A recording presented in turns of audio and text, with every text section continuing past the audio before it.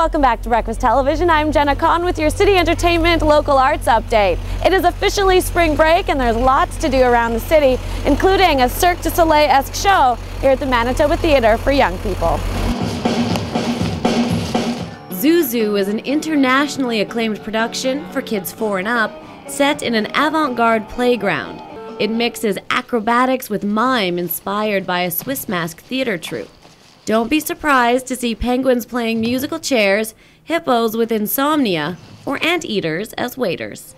It's about our hometown uranium. And the Royal Manitoba Theatre Centre warehouse has something a little darker once you've put the kids to bed and are ready for your own night of theatre. Ride the Cyclone takes you on a wild ride when a teenage chamber choir dies in a roller coaster accident. A mechanical fortune-telling machine feels responsible for their demise and gives the teens a chance to perform from beyond the grave. The subject matter is dark, of course, because the teens are dead in the piece, but they're brought back to life in the play. So they don't spend a long time contemplating their death. They contemplate their life, really. So it's a celebration of life, and the piece is quite comedic. I think it's safe to say we're all suffering a little bit of cabin fever. The only prescription is a dance party. A local group is capitalizing on the feeling and hosting a social here at the Windsor tomorrow night. All the money raised goes to help build cabins at the site of the Harvest Moon Festival in Clearwater, Manitoba. The town of Clearwater is tiny. It's only 68 people, and for the Harvest Moon Festival it blossoms to 1,400 people. So most people tent.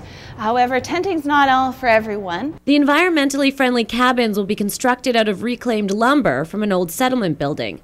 The cabins will also expand the Harvest Moon Learning Centre, which offers year-round programming. Tomorrow's fundraiser will feature live bands and a silent auction. Knocking you down, I'm licking my lips. Local blues rocker Rami Mays gets up close and personal tonight at the Park Theatre for an intimate evening of music and conversation. Rami will be playing your favorite songs and answering questions alongside her guitar slinger, Jane Owicki. She's ready to share basic stuff like how the latest record is coming together and get a little more personal and talk about what it takes to be a mother as a touring musician. The show is tonight at the Park Theatre, and I'll be here to host the evening, field your questions, and ask a bunch of my own. There are still tickets available. For Breakfast Television, I'm Jenna Khan. We'll see you tonight.